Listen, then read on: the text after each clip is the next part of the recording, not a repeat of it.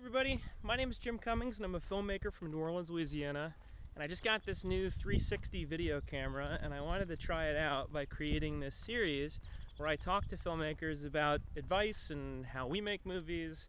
I realize I spend so much time talking on the phone with filmmakers and giving them advice, and this could be a cool way to do it on a larger scale, so I'm starting this show.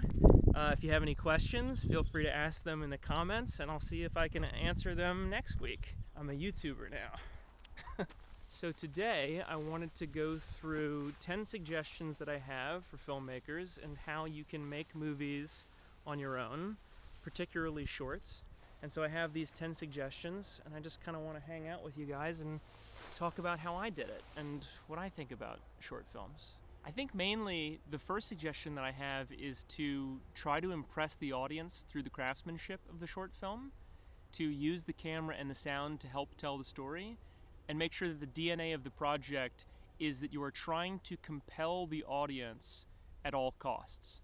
There's a lot of competition out there, and if you can make something that it is even slightly better than other stuff, you'll do fine. My second suggestion is to read and watch great short fiction. So find wonderful short stories that are very impressive. And then Short of the Week has a really wonderful functionality where you can search for channels like there's a Sundance channel, a South by Southwest channel, a Cannes channel, so you can see all of the great short films that were played at festivals by programmers who are forced to watch everything. It's a great way to ensure that you'll see stuff that is culturally and socially significant, or considered that, from around the world. My third suggestion would be to cut everything superfluous. So if there's a line in the dialogue that is not necessary, that isn't working as setup or payoff, I say cut it. To quote Longfellow, "Nothing useless is or low, each thing in its place is best, and what seems but idle show strengthens and supports the rest." It's becoming a bit intellectual. Number 4 is attacking a serious subject with complete austerity almost always fails.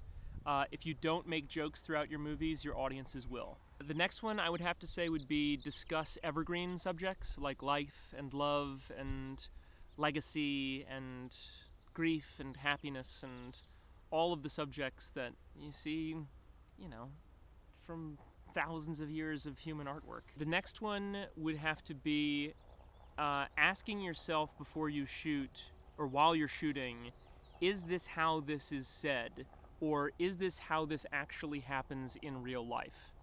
I find that to be very helpful when making something, to write something that I think is cool and then showing up on the set and go, this doesn't feel right. The next one is a fun one. I always say directors' visions are often mirages, where in directing something, a director can imagine that a project is going to be fantastic and then it turns out not to be, and audiences don't really care about it. And I had to learn that the hard way as a producer for a long time.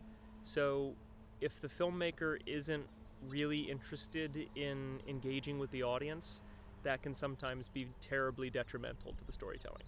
So this is a really important one. It's not a sketch. A sketch is its own thing, and sketch comedy and sketch drama can be very important, but that is not a short film. It is a sketch. So a short film is something that abides by different language structures, where it is more about showing the most important moments of a character's life rather than getting a simple idea across to an audience for a laugh or a scare. So keep that in mind. My last and final suggestion is to keep the credits short. If you have a 5-minute short film with 2 minutes of credits, that's 2 short films. My name is Jim Cummings. That's the end of this video. I'll probably do more like this.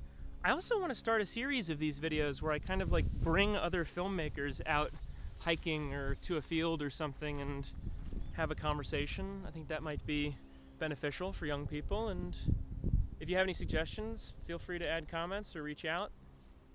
Thanks for watching. There are many bees here, and I don't want to get stung, but I wanted to show how gorgeous it is.